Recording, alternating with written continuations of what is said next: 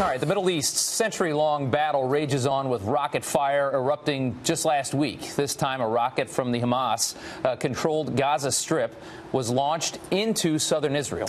Fox and Friends weekend co-host Pete Hegseth went to the area to see just what the Israeli Defense Force deals with on a daily basis as they fight to keep their country safe from terrorism. He joins us live now. You just got back yesterday. Pete, we saw a little clip of the video, and I mean, those tunnels look so small and frightening. Well, they are, but they're used to try to infiltrate sovereign Israeli soil for radical Islamic terrorists to kill as many civilians as they can. That's part of the reason we were on the ground. I just got back, as you mentioned, from a 4-day tour of Israel, which was sponsored by the National Council of Young Israel and its Vice President Joe Frager. And while I was there, I was able to break away from looking at holy sites in Jerusalem and look at the umbrella of terror that the Israeli people face and how the IDF is taking it on. Take a look. So here we are, just roughly 700 meters from the Gaza border, inside a tunnel. It's not just a tunnel, it's a terror tunnel. Hamas takes a lot part of its budget to build this kind of structure and to build a military force. Money they could be using for their people, for schools and hospitals and otherwise, are going into something like this. Yes, the only purpose for us to do massive killing inside Israel and a surprise time. And so every day, it's part of your job to find more terror tunnels. We have a good technology, but in the end, you need to discover less from 1 meter.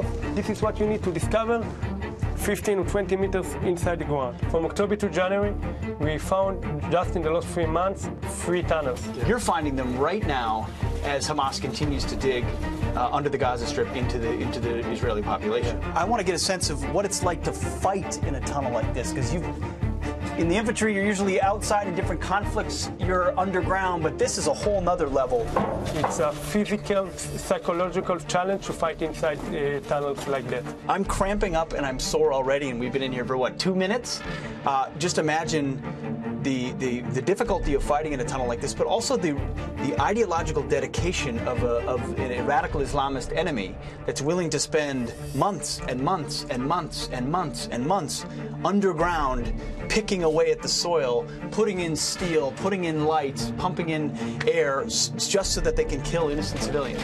They use the whole civilian population as a shield for military targets. This is the double crime. This is one crime. The second crime, they all the time shoot and want to kill a civilian population of Israel. And we have conscious that we do the best to save our life and their life to achieve the military goals of the war. Ultimately, when it comes down to it, what's the difference between the way, the Israeli Defense Forces fight and the radical Islamist enemies that you face? In the end, we come here to protect our civilian, to protect our way of life. We are in the town of Sderot, just a stone's throw away from the Gaza Strip, protected by an Iron Dome battery. You've got civilian population, you've got privately owned farms, kibbutzes here, and then you've got a massive population controlled by a terror organization. Absolutely. Seeking to rain terror on this group. That's your job, is to make sure they don't do that. Exactly. That's our job, that's our challenge, that's why we're here. We are the only system that can protect them, okay? And no other system can do what we do. Our main mission is to intercept rockets that are launched on a daily basis towards Israel. It could happen right now, it could happen in an hour, it could happen tomorrow. It happened just yesterday. What does it mean for you to look at a city like that and realize your responsibility is to protect them? Well, imagine having a responsibility for the lives of almost 500,000 people. And if you don't react quickly enough in seconds, then you might hear in the news that a house was hit, an army base was hit, you have a soldier killed, a mother that just, lost her child.